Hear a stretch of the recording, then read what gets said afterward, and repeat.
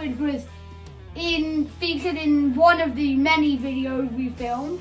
But this is the last 3 logos of the AHL ranking.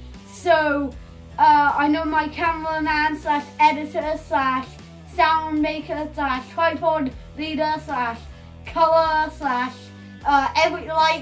lighting, everything has been waiting for this. So here is my top 3 AHL logos. Third place, Milwaukee Admirals. The top 3 was quite hard to decide, but in the end the Admirals landed here.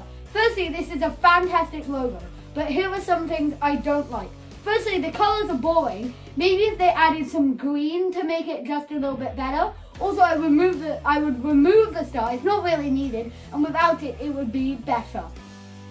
Second place, Lehigh Valley Phantoms. This was so hard to decide, but in the end, I had to rank the Phantoms at second place.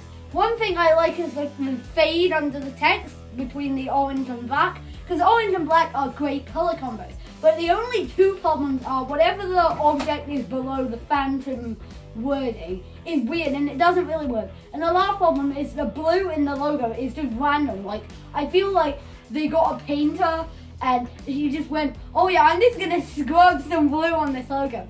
It looks ugly. First place, and now to crown the champions of the AHL logos, the Chicago Wolves.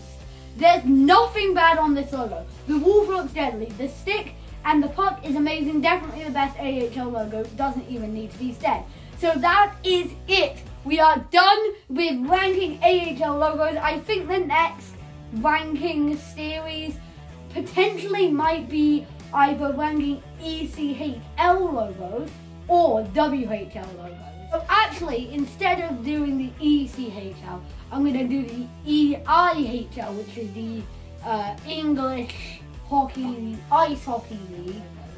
I think WHL is a little bit smaller. Subscribe if you're not, and like this video, and goodbye!